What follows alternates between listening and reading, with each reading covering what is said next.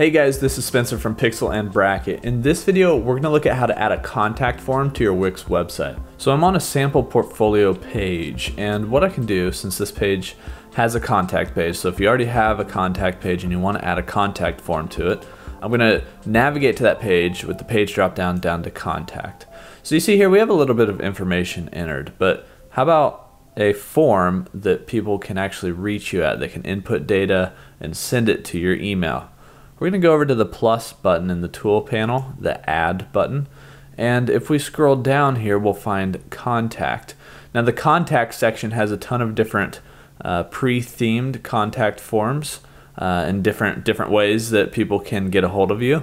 Let's just select one of the very basic ones here at the top. I'm going to click and drag it to place it onto my site. Once I have it there, we can do a couple things. For instance, we can manage the fields. We can manage what input information there is. Now, email is one that is required. No matter what, email is always mandatory, so you cannot even delete this section. You can rename it, but be careful. Make sure that people know that they have to input their email into this field. The next input field we have on this default form is name, and then we have subject and message. Name is another one that you can rename, you can make it optional, it doesn't have to be required. You can also delete that piece. So anything except for email, you can do any of these three things by clicking on the little ellipses out to the right of it.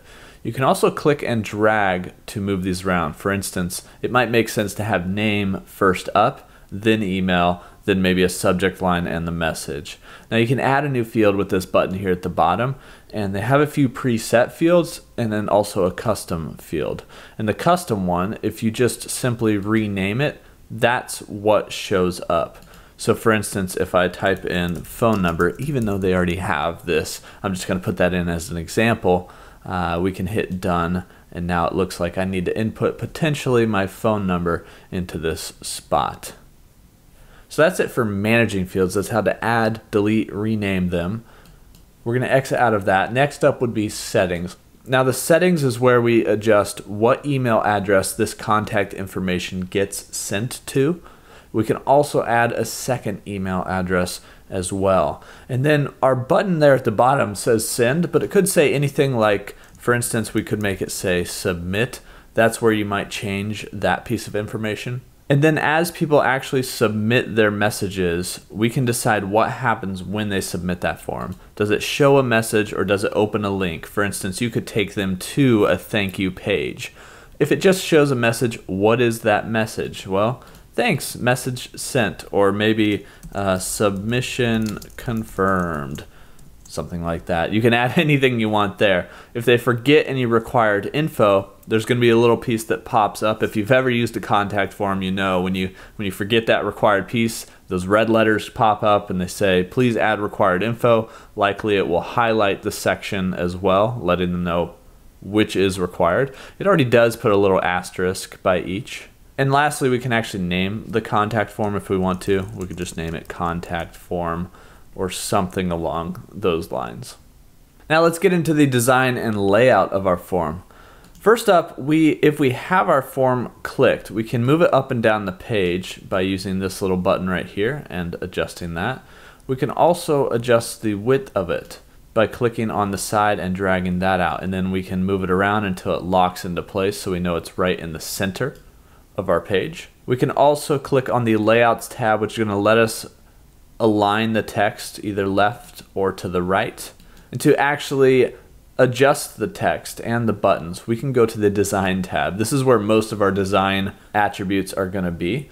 We can select a pre-themed contact form, any of these different ones, whichever one gets you closest to what you want it to look like. I'm going to start with this one here. And then we can customize that design by clicking the blue Customize Design button.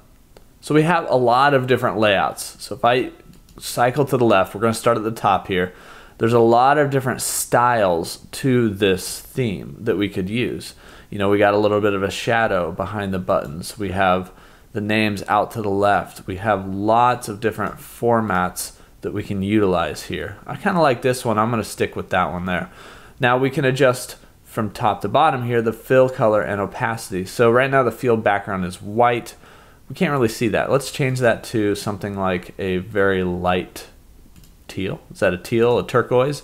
And then we could adjust the opacity of that to pull that back a little bit so there's just a little bit of a color behind that. We can adjust what our button color is. So maybe I want that to be more of that darker teal color. And then we can adjust, of course, the transparency there, but since this layout is on top of that box, I don't actually want to adjust that. I want to keep that as a solid color. Then we can move on to the border. So right now there is a border. We could make no border, or we could make a lot of a border, right? Very wide, but I'd rather keep it smaller. We can adjust the color and the opacity of it. I'll bring that down just a touch. And we can also adjust the button border width as well. Finally, we have shadow, so we can enable or disable the shadow just by one click right there. We can adjust the angle, the distance, the size, and the blur. So if we did have a shadow, we could put it in there and we could adjust the color of that shadow as well. And finally, we have the text. Now the text might be the one thing you really do want to adjust. We can start with the font down here, so we can get the font set to be what we want. I'm going to select Museo here, kind of like that font. And then we can adjust two things here. We can adjust the label color. So this is what they see. So for instance, we could select something, maybe it's more of that turquoise color. And then we can also select what the user input color is.